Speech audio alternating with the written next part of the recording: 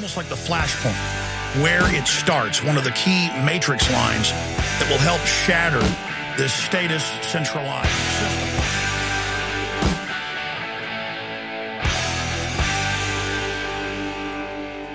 Good evening, everyone. It is Friday, June 29th, 2012, and this is Flashpoint Radio. I am Jay-Z, as always, your host, and I thank you for joining me. Remember, follow me on Twitter and Facebook, Flashpoint Radio on both. It is Friday. That means finance. And boy, a lot has happened since last Friday, and we'll get right into it. And yes, we will touch on the Supreme Court ruling yesterday upholding Obamacare. It has sent shockwaves through the country, through the markets, through the political arenas, and well, it's only going to get worse. We will start this evening with a story that didn't get much news this week, but I think it will end up being used to take your freedoms, especially online and electronically. From Sky News, this is Fox News' UK Bureau, fraud ring and hacking attack on 60 banks. This is from I believe Wednesday, June 27th. Some 60 million euro is stolen from bank accounts in a massive cyber raid after fraudsters raid dozens of banks around the world. Well, the headline is misleading, 60 million euro, because in the same story, it said, quote, they have identified 60 different servers, many of them in Russia, and they have identified one alone that has been used to steal 60 million euro. And in actuality, the total attempted fraud could be as high as 2 billion euro. And as of Wednesday, quote, there are dozens of servers still grinding away at this fraud, in effect stealing money. They say the fraudsters' objective in these attacks is to siphon large amounts from high balance accounts, hence the name chosen for this research, Operation High Roller. And they say that the hackers must have an insider level of understanding. We've seen Flame, Stuxnet, and now a giant attack on internet or on electronic finance around the globe, which all of the sovereign nations, the central banks, all of the globalist connected countries will now state that they need to crack down electronically on the internet and take freedom away because it's become too wild online. So look for this to be a way for them to steal your anonymity, push some sort of draconian internet rules that basically guide you to where they want to go. I'm guaranteeing you that this will be used to take liberty around the world. And then we are going to move. This comes from Market Streams, MarketWatch.com. U.S. stocks gain build on housing data. This is from earlier in the week, and I just wanted to touch on this because they say that the housing market is on its way up. They said housing is bucking the trend, quote. U.S. home prices rose 1.3% in April. Their first monthly gain since last autumn. First gain since last autumn, but a report that had consumer confidence in June falling for the fourth straight month illustrates a lull here in the economy. But 1 month, one small factor, one small stat that they can use to give good news to the markets, and that is enough to move the markets. Surely they will next month go back and revise that down from the 1.3% rise in April. And yes, we just saw last week or 2 weeks ago that foreclosures are on their way up, consumer confidence is at an all-time low, and things aren't getting better. But they will use any good news to move the markets so the institutional traders can make money. And from Reuters, oil posts fourth biggest daily gain on record.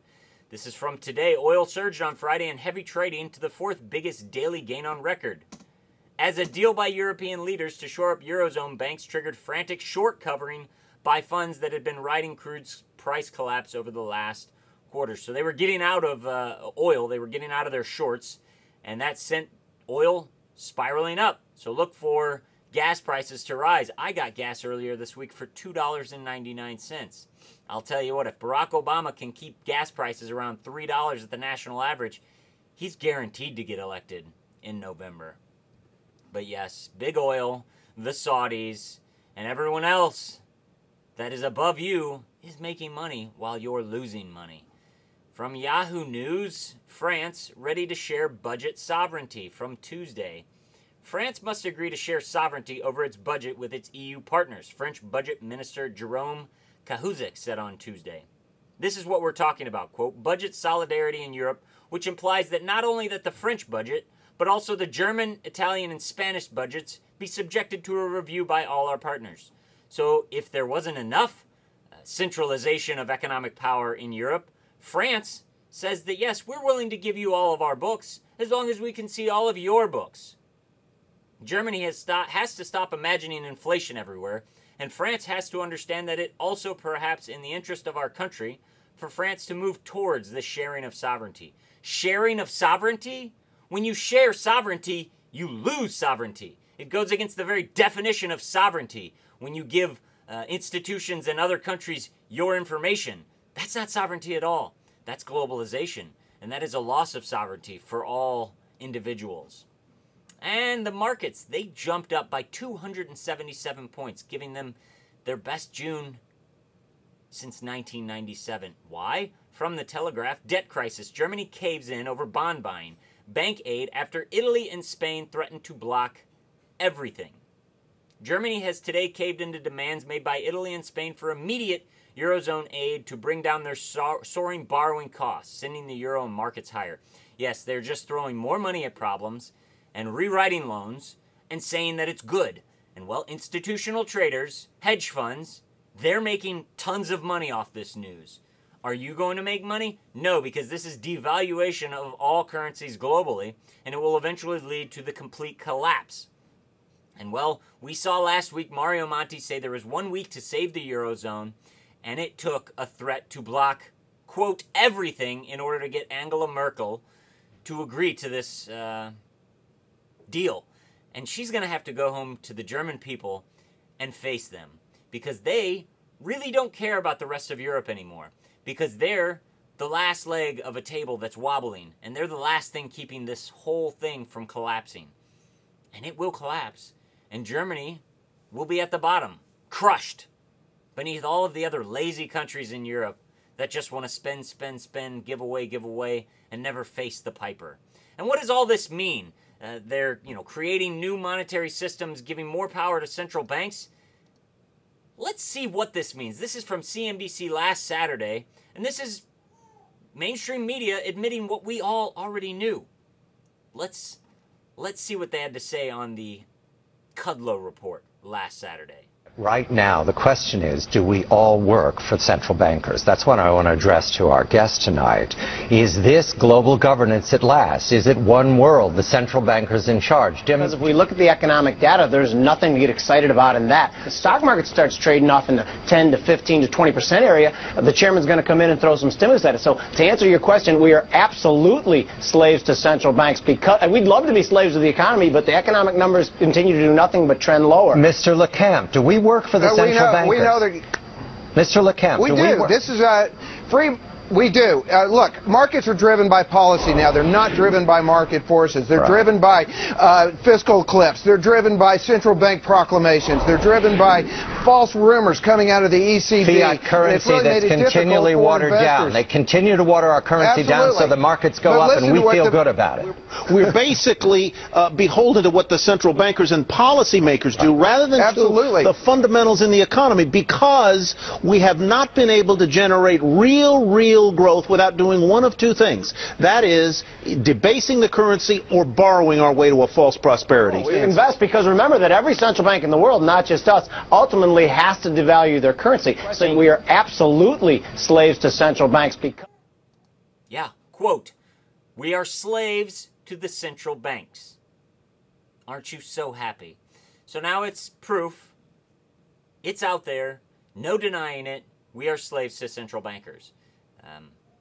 The markets, they need them.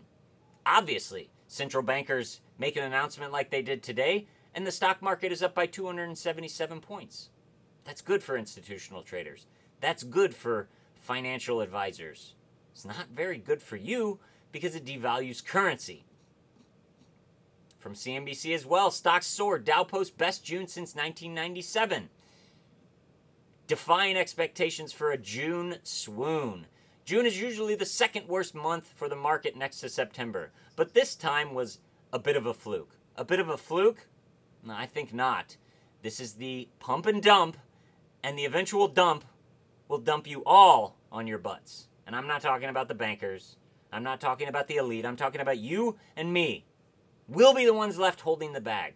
Remember, bailouts equals slavery. When countries get bailouts, that is an official transfer of debt from the government to its people. Before the bailouts, the people do not owe it.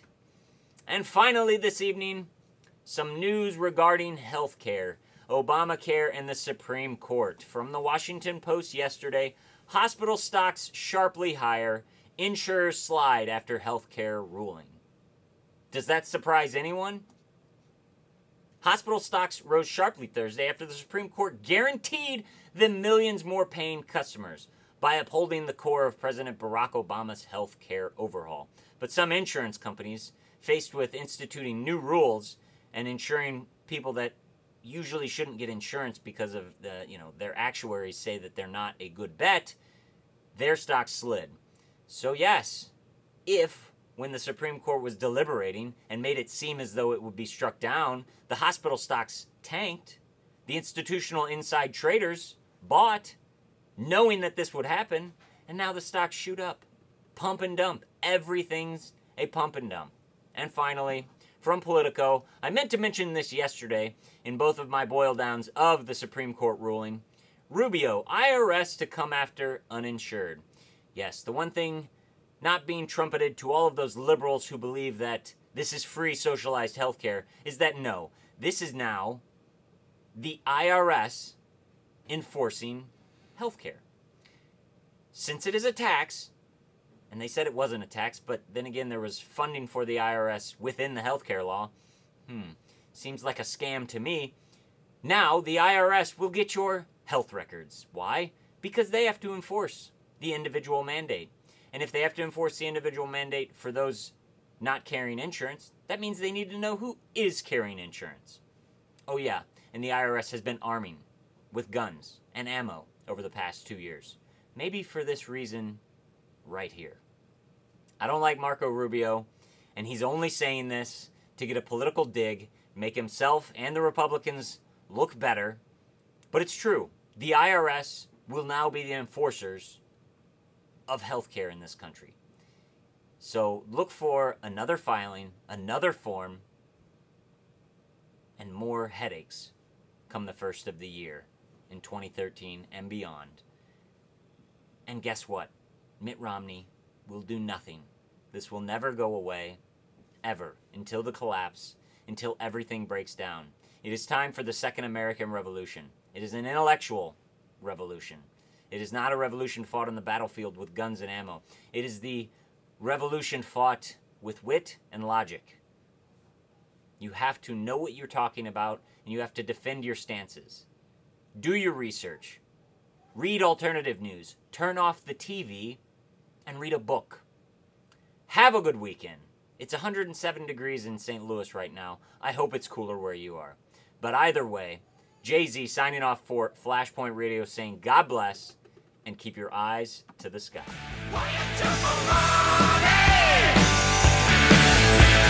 Ah!